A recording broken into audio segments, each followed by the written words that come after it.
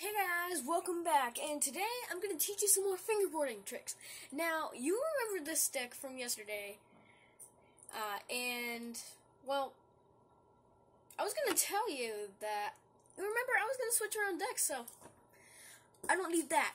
I need this one, so, okay, I'll find that later. I'm going to use this deck for this video, so, you remember...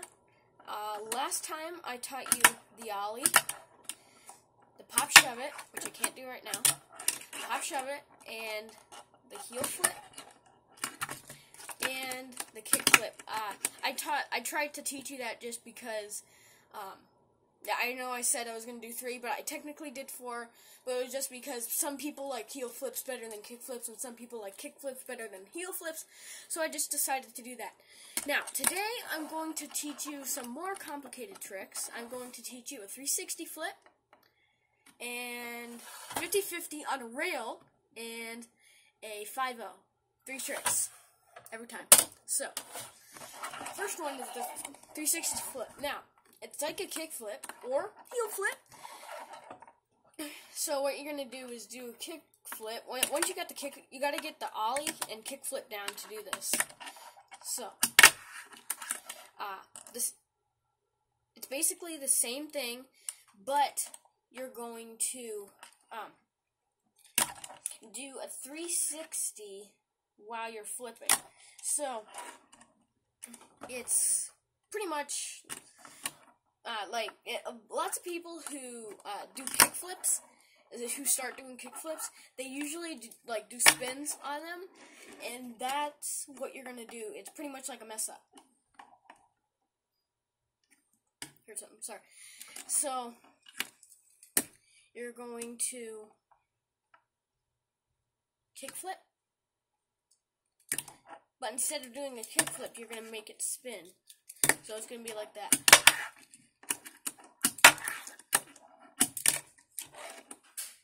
Okay, so the next trick I'm going to show you is a 50-50 on a rail.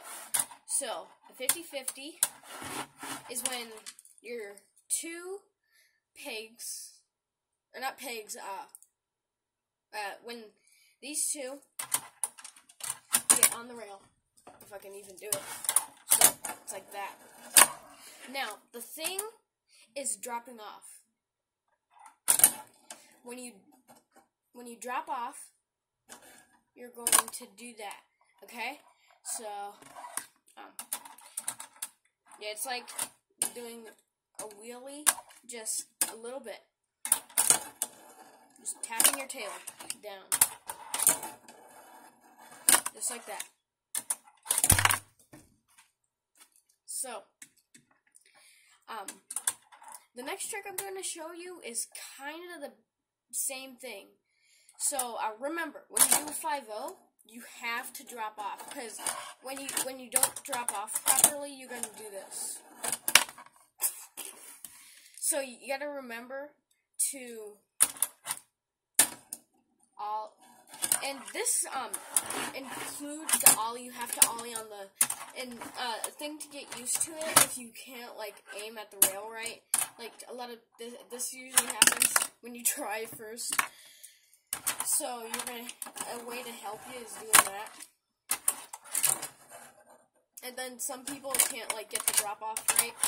So some people just I used to just jump off and do that until I got the right motion. And some people like to just practicing dropping off, and that can help you too.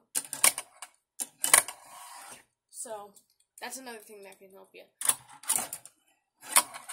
So the thing I'm going to teach you next is called a 5-0, which I just did.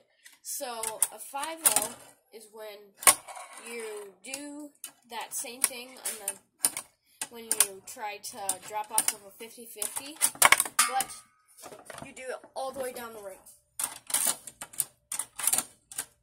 The roster just started. The sound quality might be a little bad because I don't have a microphone yet, so sorry about that. But